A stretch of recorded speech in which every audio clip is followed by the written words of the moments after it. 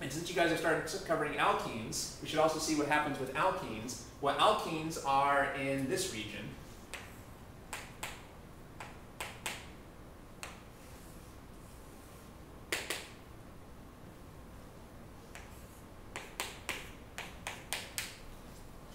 So here we're looking at hydrogens on an alkene carbon. A hydrogen on an alkene carbon, it would be nice if they were just in the 5 to 10 region, because then the alkenes would be 0 to 5 and the alkenes would be 5 to 10. But sadly, a lot of the alkenes are between 4.5 and 5. But we can still roughly split up the spectrum into two kind of halves. So you can see basically the right-hand half of the spectrum from 0 to 5 is mainly regular alkane hydrogens. And the left-hand side of the spectrum from 4.5 to 10 is where we find the alkene hydrogens, as a rule of thumb. And again, you could split this up into two regions. If there's no electronegative atoms on the carbon, you'd probably be in this region, from 4.5 to 7.5. But on the other hand, if I put a chlorine over here, maybe that would get the hydrogen up to here, or maybe even here. Maybe I shouldn't say 7.5, maybe I should say 7, since we started at 4.5 here. With no chlorine, the hydrogen would probably be in this region. But if I add the chlorine, it might get up to here or maybe here, basically. So again, the electronegative atoms are pulling us to the left in the alkene region over here.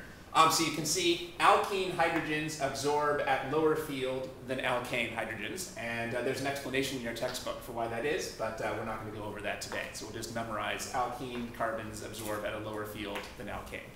So again, the right-hand part of the spectrum is basically the alkane hydrogen side, and the left-hand side is basically the alkene. You probably would never see an alkene that's to the left of 10, but there's some other functional groups that you might not study until next semester that are between 10 and 12. Actually, aldehyde hydrogens, I think, are between there. Triple bonds. Triple bonds are actually, I think, a lower shift than alkenes. Triple bonds might be, say, in this region. I'd have to look that up. I don't have that memorized. Oh, so. that's weird. So, but actually, yeah, you would think, logically speaking, that an alkene would just intensify the effect of the alkyne would intensify the effect of the alkene. But I actually think that the chemical shift tends to be a little bit less for the alkynes. But that would be something you'd have to look up. Okay. All right. So, So again, you guys might not see any shifts between 10 and 12, but I think aldehyde hydrogens would be up here. Okay, but that doesn't come up too much.